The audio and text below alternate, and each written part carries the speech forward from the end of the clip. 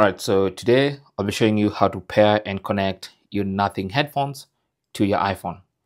So the first thing you need to do is turn them on. So turn them on like that, and they're gonna go into pairing mode automatically if they've never been paired to another device. Now, in case they don't go into pairing mode and you don't see that light blinking, then you can press the Bluetooth button here, and then you just press that for about 3 seconds, and you should see that light blinking like that, and that's how you know they're in Bluetooth pairing mode. So now you want to go into your iPhone's settings. So let me go to settings and then go to Bluetooth, and then under Bluetooth settings, look for the Nothing headphones. Okay, so you can see they should be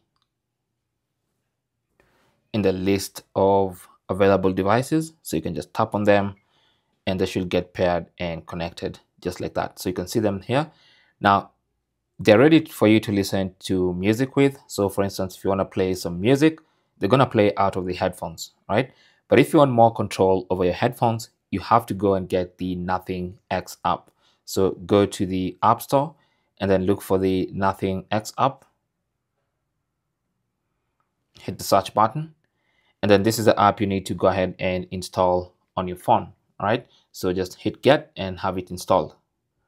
It should be a very simple process. Now with the app installed, let's go ahead and launch it. And then of course, for the permissions, that's for notifications and whatnot.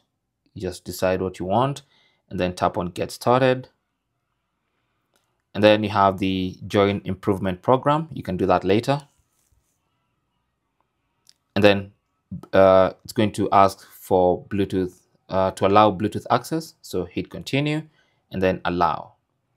So now it's going to scan and it's already found one device. So that's the Nothing Headphone 1. So just tap on connect and they should get connected. Simple as that.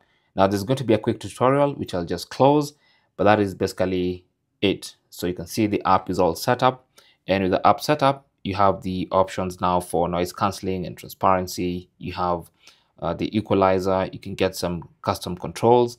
You have more device settings and whatnot, right? So that's basically how to do that. Thanks for watching and good luck.